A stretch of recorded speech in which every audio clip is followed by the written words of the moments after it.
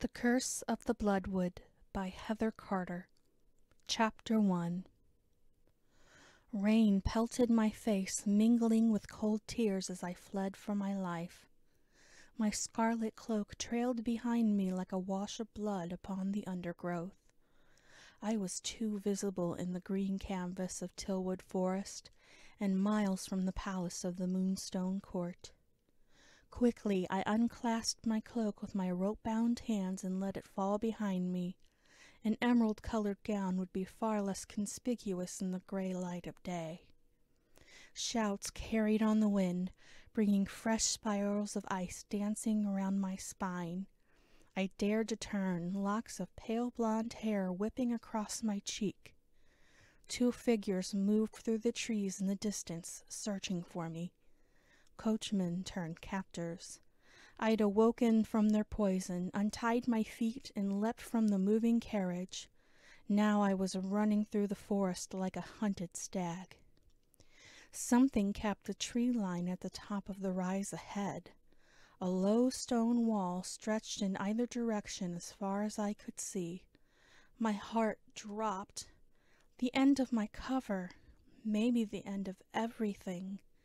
The voices were close enough that it would be impossible to backtrack now.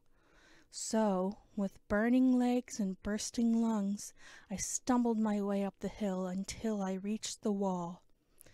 "There she is!" shouted a rough voice. "Give it up, little rabbit. You'll never escape."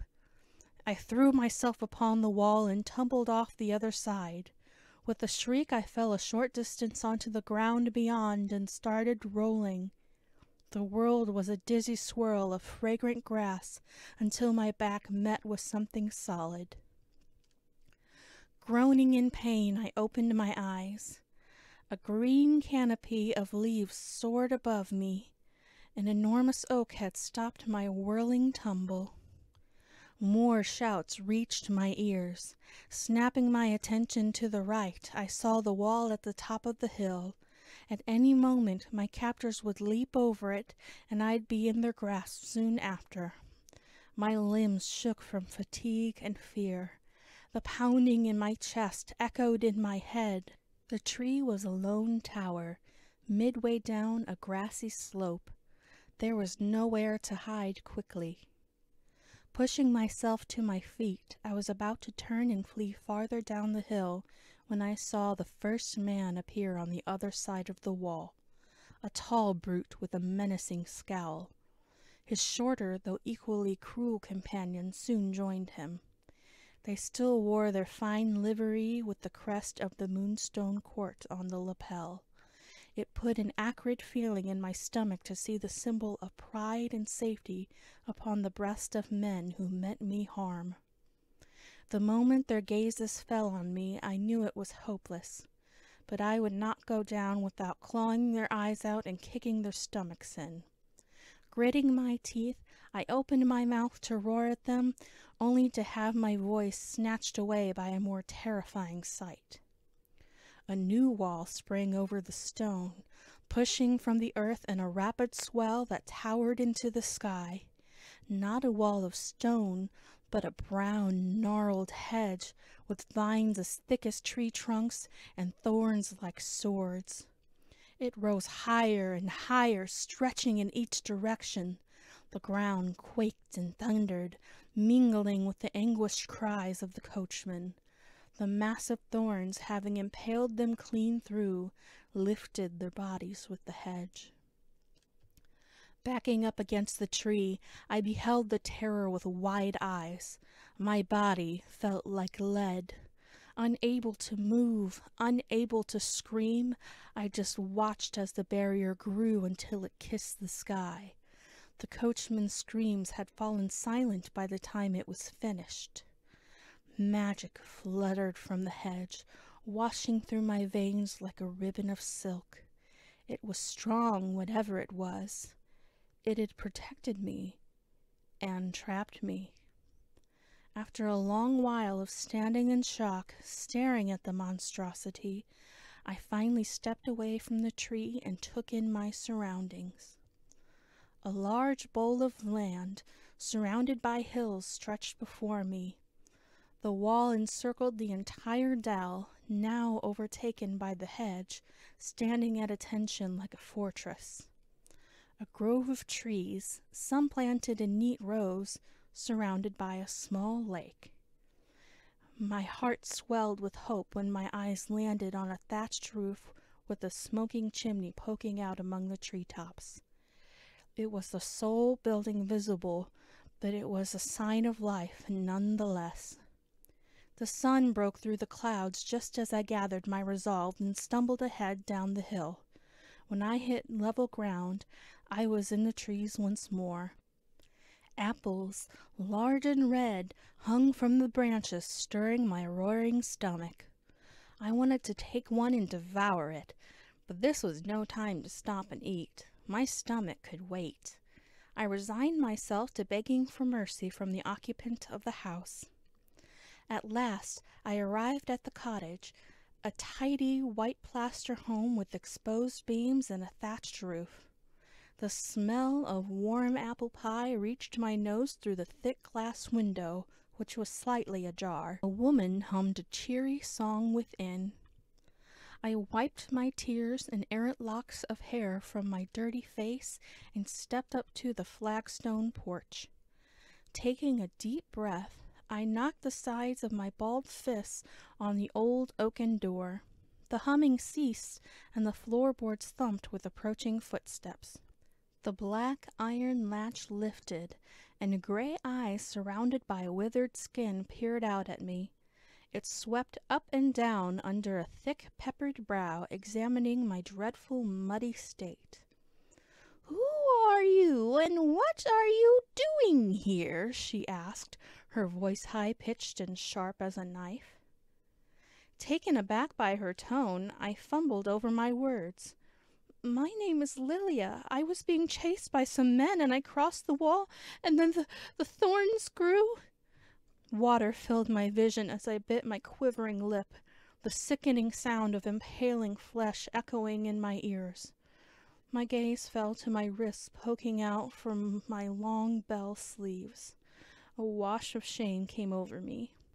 "I need help. Please." The door opened farther, revealing a short, stout old woman in a dark brown dress with a white apron splattered with flour and other food stains. Her hair was a frizzy mixture of gray, white, and streaks of black, pulled back under an old blue handkerchief.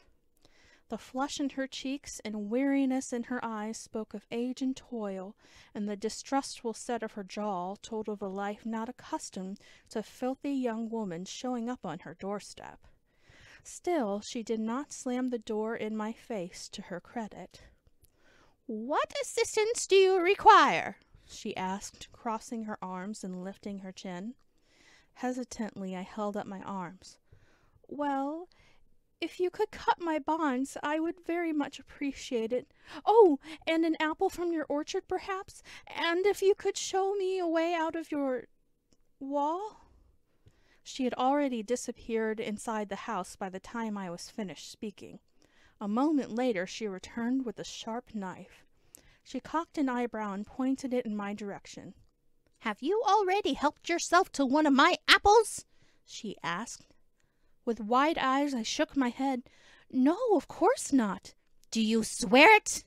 I nodded eagerly. "Yes, I swear." She pressed her lips into a tight line. "I can't help you cross the wall. If the hedge has sprung up, it has done so for good reason, and it will retreat in its own time."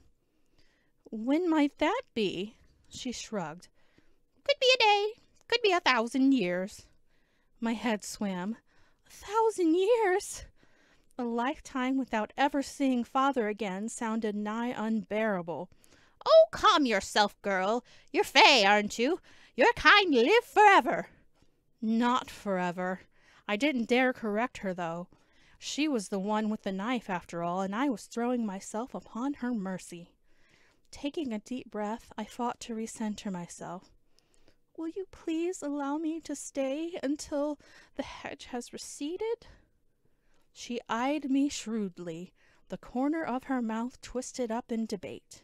My heart thrashed in my chest as every possible outcome danced around in my head. If she should refuse me, where will I go? How will I survive? "You may stay here if you are willing to serve me," she said at last. I froze. Serve you? My father was a nobleman. Life for me consisted of being served, not the other way around. I hadn't the foggiest clue of how to do much of anything.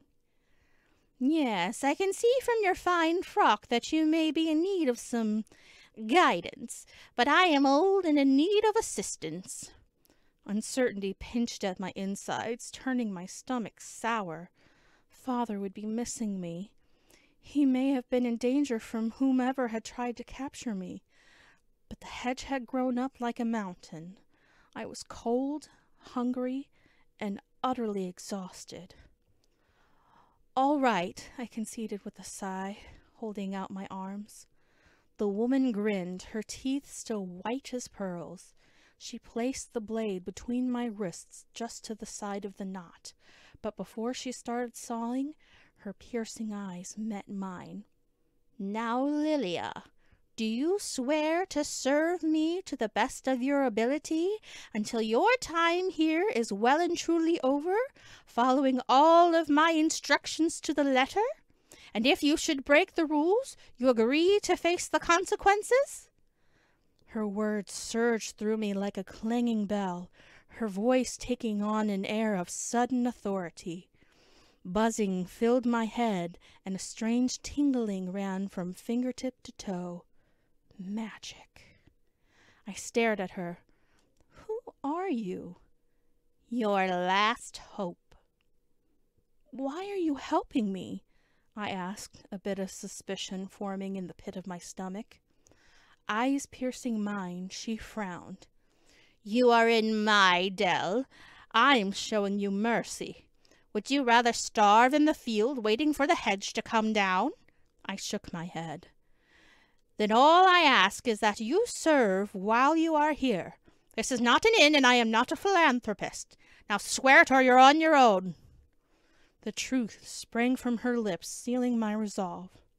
If I were to survive, I had to take a leap of faith, hopefully not into the fire. I nodded. "I swear it." A satisfied grin stretched her cheeks, and she barely flicked her wrists before the layers of rope snapped in two and fell to the ground. I gasped and stepped back, grasping my sore wrists. "What? How?" She waved her fingers, and two hands pressed in between my shoulder blades, pushing me into the house after her. I cried out and attempted to turn around, only to find there was no one there. Once we were solidly inside the front room of the house, the door slammed shut behind me. Only then did the pressure disappear. My eyes darted around the small room. Now, not only did I smell the pie, which sat on the small dining table, but a strange mixture of herbs hanging from the ceiling, spices, and other things I couldn't identify, even with my sensitive Fae nose. Animal bones sat on shelves among books and potion bottles. A beaded curtain hung across the room on the far side of an old green armchair and a small side table. Only the beads didn't look quite like beads. They were small bones, boiled dry and blanched. I gaped at her, my pulse racing like a galloping horse. "You're a witch!" The woman set the knife down on a small butcher block counter by the wall. "My name is Rhayathru. Thank you very much. You may call me Madame Rhea." The world spun. I backed to the wall and slid to the floor as the air in the room grew thin. What have I done? I was a fool. A damned fool. I had just as good as sold my life away to a witch, but not just any witch. Rhayathru, the witch of the Bloodwood.